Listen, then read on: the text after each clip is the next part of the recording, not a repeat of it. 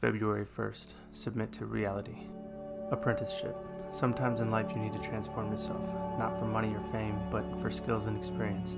After an apprenticeship is over, you'll be more patient, realistic, you'll understand the political nature of people better, and you'll have a more clear grasp on the rules that govern your field. Starting over, you'll have to immerse yourself in whatever it is you're going for.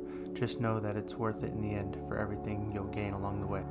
This is more insight from Robert Greene's book, The Daily Laws. I have his book linked in the description if you're interested in reading it for yourself. Don't forget to like and subscribe for more of these short videos.